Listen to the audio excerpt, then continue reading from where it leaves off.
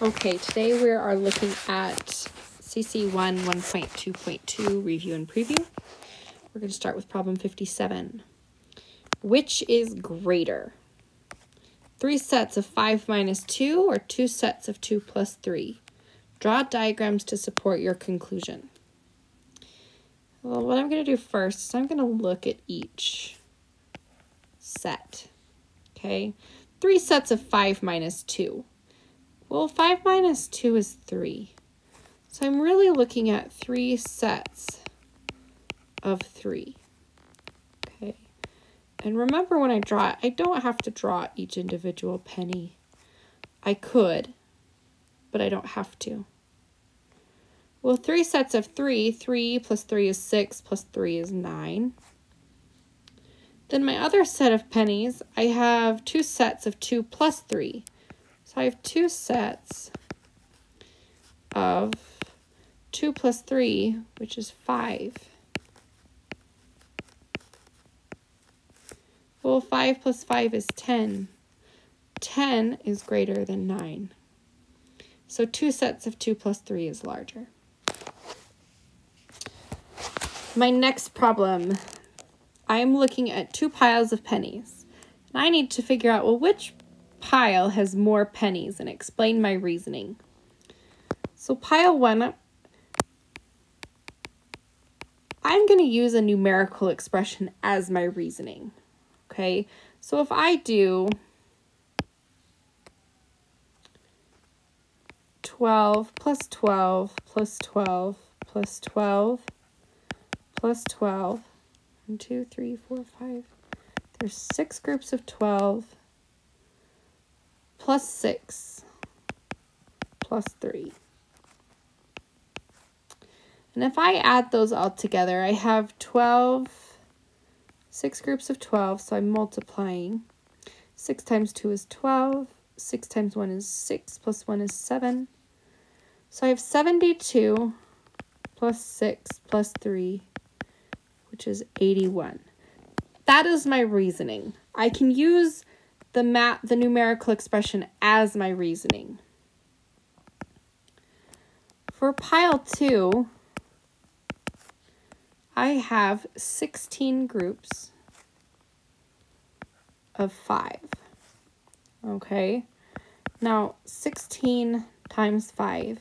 6 times 5 is 30. 5 times 1 is 5. Plus 3 is 8. Pile 2 has 80. So, pile 1 has more pennies. I'm going to circle my reasoning for pile 1, so I know that that's the one with more pennies. Part B wants us to write 2 different number expressions to represent the number of pennies in each pile. Well, I'm going to do the same thing as before. I'm going to have pile 1 and pile 2. I already have an expression for pile 1. I have 12 plus 12 plus 12 plus 12 plus 12 plus 12 plus 6 plus 3. Okay, I could also write 6 groups of 12 plus 6 plus 3. I could write 6 groups of 12 plus 9. Okay, remember, I can write a lot of different numerical expressions for each number. Pile 2, I already have 16 times 5. I could have written 16 plus 16 plus 16 plus 16 plus 16. Okay. Actually, I couldn't have written that. I have 16 groups of 5, so I have to write 5 16 times. I could write 16 5 times because I could change my piles, but if I'm looking at my picture, I want to write 16 5s.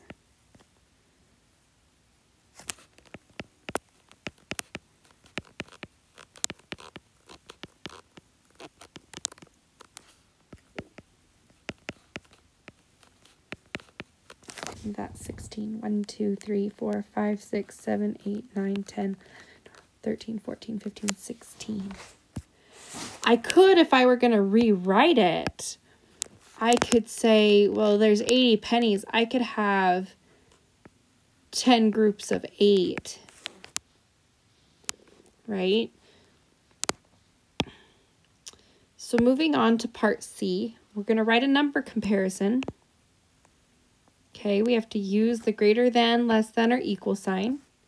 And we need to see if, to show if the number of pennies in one pile is greater than the other, or if they're the same.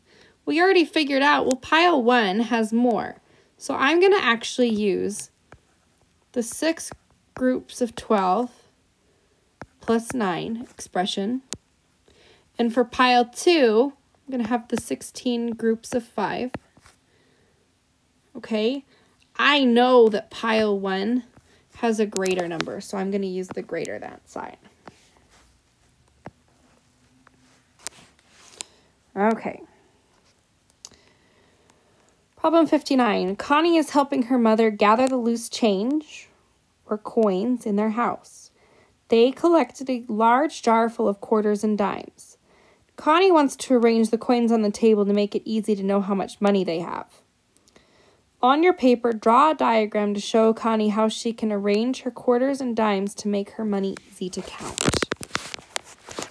Okay, so if I have quarters, okay, quarters are 25 cents. If I have quarters, I probably want to group them in groups of 4. Right? Because a group of 4 makes $1. So quarters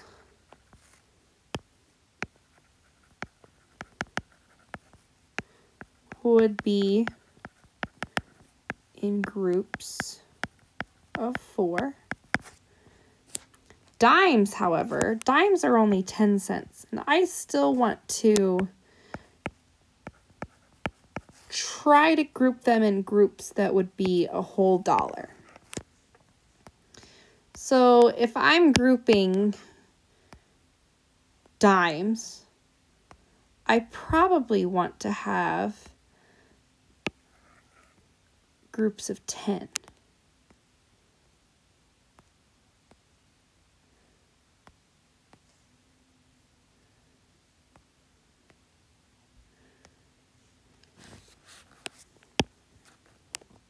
Dimes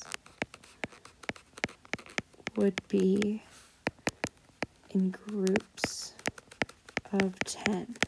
That way, if I know that they're dimes and I know that it's in a group of 10, and I probably want to arrange it like we did in class, okay, rather than doing it this way, I might want to do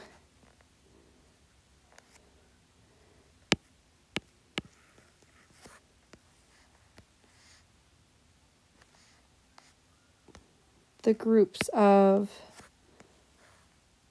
2 by 5 just to try to keep it so my eyes see that it's a 2 by 5 array, so then I know that there's 10 right away. Same thing with the quarters. They're arranged right on top of each other in an array of 2 by 2, so I know what that means. Okay, problem 60. We're going to use our knowledge of place value to place the correct inequality sign, greater than or less than. Okay, and then for part D, I want to write the parts in words. So, 16 and 5/10, is it less than or greater than 16 and 52/100? Well, if I'm not sure, I could rewrite 16 and 50/100. Well, is it bigger or smaller than 16 and 52/100? 16 and 52/100 is larger. Okay, and I can do that same thing here.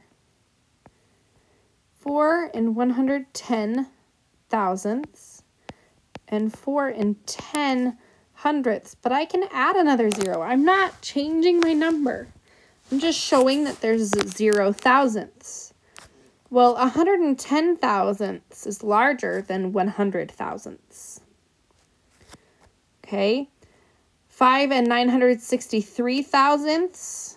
Is it larger or smaller than 5 and 900 thousandths? It's larger. Part 1 of Part D, I have to write 4 and 110 thousandths as in words. Okay, remember the decimal point means and, so I could write 4 and 110 thousandths. The THS means that it's on it's to the right of the decimal point. Okay, versus part 2, still 4 and, but it's not 110 thousandths, it's 10 hundredths. As always, if you have any questions, please let me know.